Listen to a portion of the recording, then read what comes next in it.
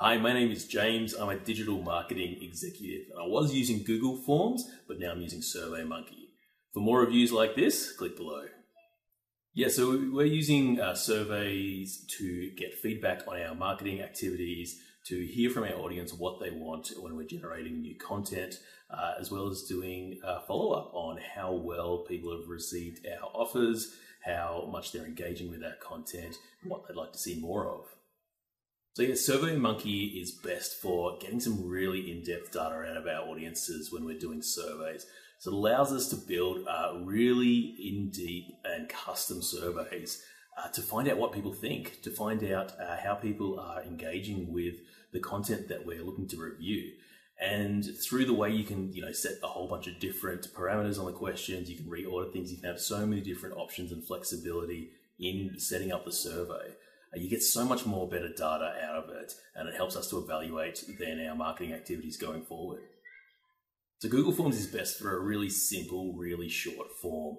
We found that, because there's not a huge amount of visual ability to change it, it's really good for just finding, a couple of simple, quick questions to follow up with someone after they've engaged with our marketing activities. So yeah, for simple, short stuff, Google Forms is absolutely perfect. Getting started with Google Forms is so ridiculously simple because so long as you're signed in to Google Workspaces, you've got access to it there.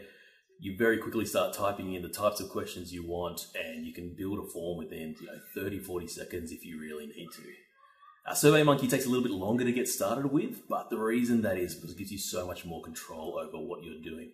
You've got choices over the layout and the visuals and the design, as well as way more options of what kind of questions you're asking on your survey.